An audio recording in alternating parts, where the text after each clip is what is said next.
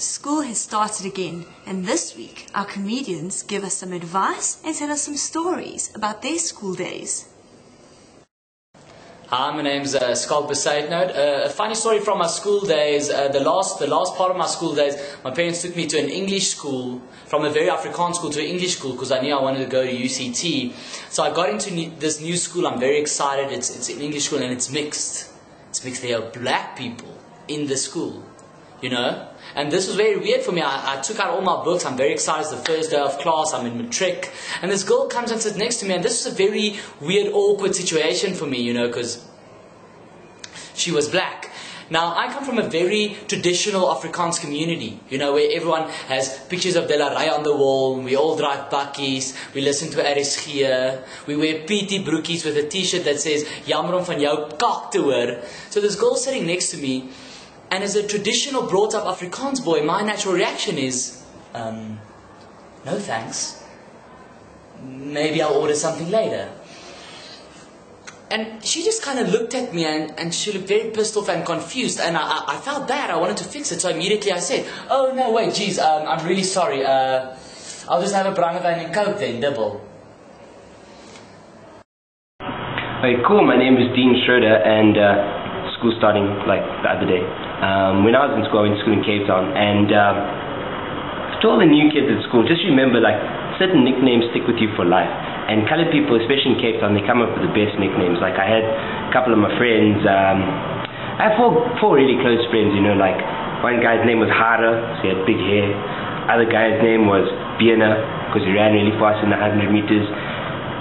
My other friend's name was Koppa, big head. And my last friend's name was Pila. I didn't really get that one though. Hello, my name is Whittal, and my funny school story was when I was in a play. It was Shakespeare's Macbeth, and I was in all-boys school, so I played Lady Macbeth. And the one scene I was playing, and it was an all-posh girls audience, and they started giggling at me, and I didn't know why. And then I did a scene with Macbeth, and then the Macbeth dude started giggling at me also, very quietly. And then we finished the scene and we walked off stage, and I said, "What the fuck is so funny?" He's like, "Your zips undone and your tits are sagging." I'm like, "Thanks a lot, you fucking asshole." And laugh at a woman about things like that. When I was at school, we had a teacher, had the nickname Aardappel. In English that's potato, who really loved hitting people with a cricket bat, not just for summer, when he was dishing out punishment, and he liked giving you a couple of whacks with a cricket bat if your hair was too long. So after he got to me the first time, I made a bit of a pact with myself and whoever was around, and I said, I will, just to get back at this guy, I will leave school, and for 20 years after school, I will never cut my hair. I've only got 7 years to go.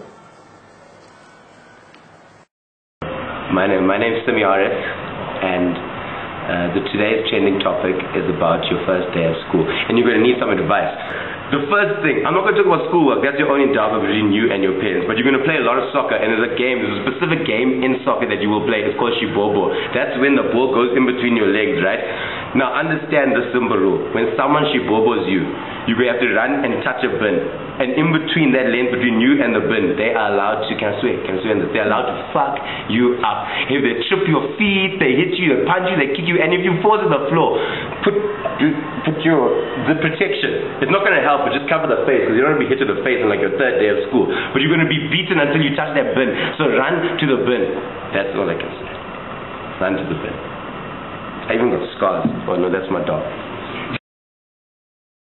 Hi, my name is Vittorio Leonardi, and I think my happiest memory of childhood was when I was in standard 6, what is now grade 8, and I was a matriculant, skivvy, and as my punishment to embarrass me, he made me measure a matric girl's leg with my fingers.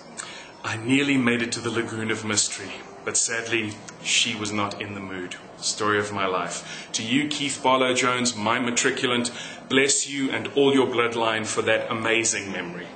Thanks. Actually, these are the fingers I used.